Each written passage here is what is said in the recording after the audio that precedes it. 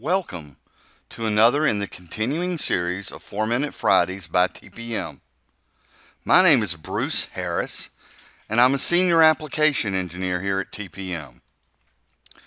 Today's topic is importing PDF files as objects in AutoCAD. So with that said, let's switch over to AutoCAD and get going. Now, over here in AutoCAD, I have a drawing with a PDF file attached as an XREF. Now, one of the ways that you can import a PDF is to select on an already attached PDF file. Then up on your context sensitive ribbon, import as objects will be available. Now, when you select that, we can either do all or a polygonal area, and we also have some settings. So let's just do a polygonal area, and I'm just going to draw a window around one of the parts here.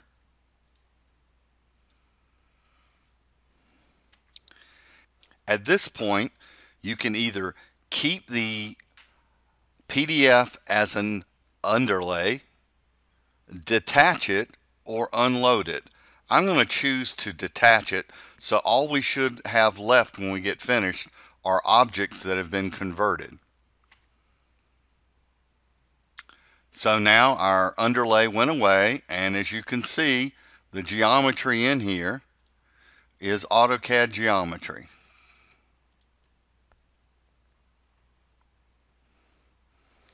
Now that's one way to deal with PDFs. Another way is to bring them in as you import. So to do that, I'm going to go here to Import PDF or PDF Import. Choose the file that I want to import. Now, PDFs are definitely not all created the same, so some may come in one-to-one, some may come in at a scale, depends on how they were created and what program was used to create them. So if you have a particular scale that you know you need to bring it in as, you can specify that here. As far as different sheets, you can choose the sheet you want to bring in, so I'm just going to choose this sheet right here. Now, here are some of our settings, and our settings are important. It brings in, because it determines how it brings in these objects. So we want to bring in vector geometry, solid fills. It's going to automatically recognize TrueType fonts, and any raster images that are in the PDF, it's going to attach them as a reference.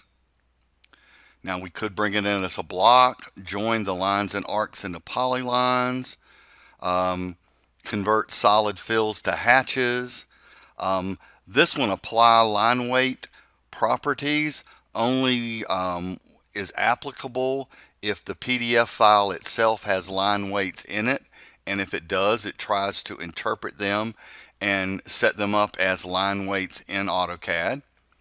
Also, this allows it to infer line types. So if it looks like a dashed line, instead of making each dash an object, it turns it into a dashed line. Now, if layers were included in your PDF, you can use those layers when you bring it in.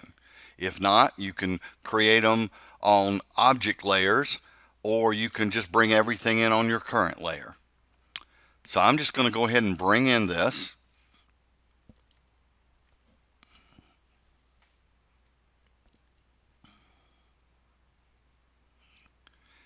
And it's going through and evaluating any of the types of objects in there, and voila, it brought in our PDF.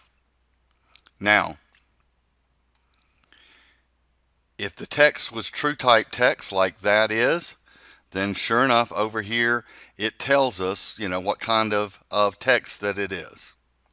So that's how it deals with TrueType fonts.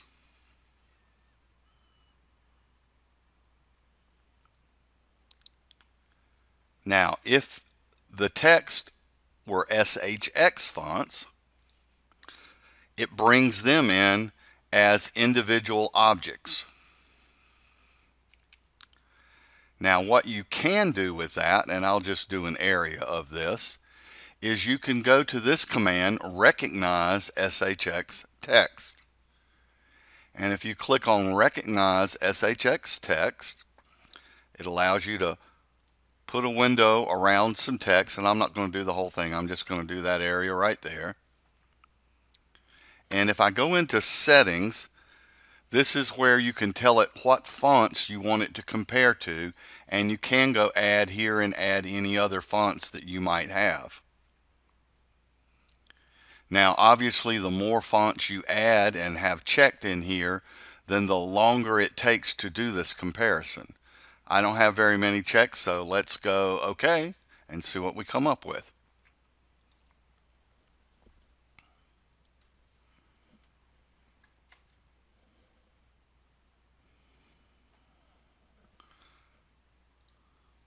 So now we have mText, and it is simplex. So it found it as the simplex SHX style. Another thing to point out, this is a raster object that was embedded in, and sure enough it is still a raster object, and it's attached as an underlay. Now the last thing to talk about with PDFs is scaling. Now not all PDFs are going to be created equal. Some will come in 1:1, so if something is 8 feet in the PDF, it will come in as 8 feet. Some will come in as the scale they were printed at, and others might come in at some bizarre number that makes no logical sense to any of us. So as long as we have a known dimension, we can scale the PDF so that it is 1:1. Now right now we've got this dimension right here. It should be an easy dimension to measure off from center to center of the circle. So if I use my distance command and check what that dimension is now, I see that that dimension is 2 inches, and it's supposed to be 8 feet, so obviously we have a problem. So what I'm going to do is fix that with the reference option of the scale command. So let me zoom out here and go to my home and go into the scale command. Using the reference option to me is the easiest way to fix the scale of PDFs. So I'm just going to put a window around everything and specify a base point of 0,0. And then I'm going to type R for reference. Rather than me having to figure out what that differential is, I'm going to let AutoCAD do it. So from here to here is 8 feet. So now I'll let AutoCAD scale that to 8 feet. Zoom out. Let's zoom in again, and let's measure it once it's been scaled. So go back to my distance command again, and once again from center to center, and now it says it is 8 feet. Now the last thing I want to talk about with PDFs is the fact that this particular operation that we've been doing only works with vector-based PDFs. So if the PDF file was created from a CAD package, it should be a vector-based PDF.